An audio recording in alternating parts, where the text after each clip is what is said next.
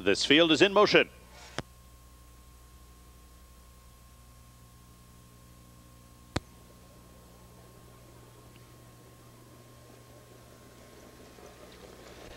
And they're off. A couple taps of the whip sends Fran Cam out towards the lead for Jim Marone Jr. At the inside, Wittgenstein showing good speed. Vintage Treasure from the outside is also on the move. From the far outside, Don't Tell Gordy looking for a seat. Then it's Rapid Dialing emerging at the rail in fifth. They head into the first turn, and it's Fran Cam on top by a length and a quarter with Wittgenstein right there in second.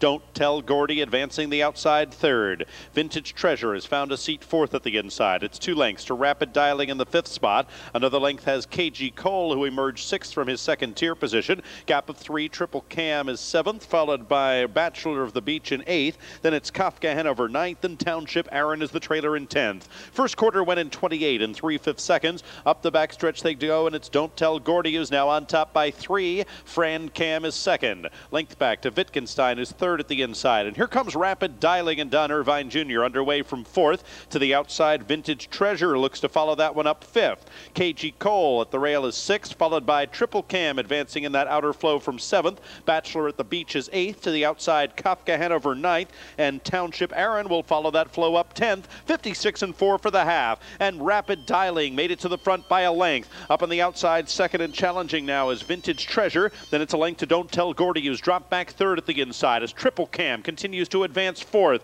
Looking for racing room, Fran Cam nowhere to go, fifth at the inside. Circling 3 wide, Kafka Hanover. They get to 3/4, 1:25 and 2. Top of the lane, and Rapid Dialing is opened up bound by 5. Wittgenstein is a distant second. It's 2 lengths back to Triple Cam on the outside, racing in third. At the inside, Vintage Treasure is fourth, but Don Irvine Jr. looking over his shoulder for competition. There is none. Rapid Dialing coasting home with a 5-length lead now. Along the inside, a distant second is Vintage Treasure. Outside, Kafka Hanover up for third. Rapid Dialing coasts home, wins it by 5 and 1:53 and 3. Vintage Treasure was second, Kafka Hanover third.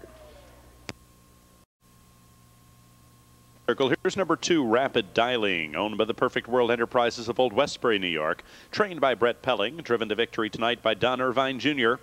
Rapid Dialing, a 2-year-old bay colt by Jate Lobel out of Start Dialing. Now 4 wins in 7 starts this season. Pacing a mile in 1:53 and 3/5 seconds. That's 3/5 off the mark he took in the Wilson Elimination at the Meadowlands in 1:53 flat. Number 2, Rapid Dialing, certainly one of the favorites for next week's Lexington Breeders' Classic final.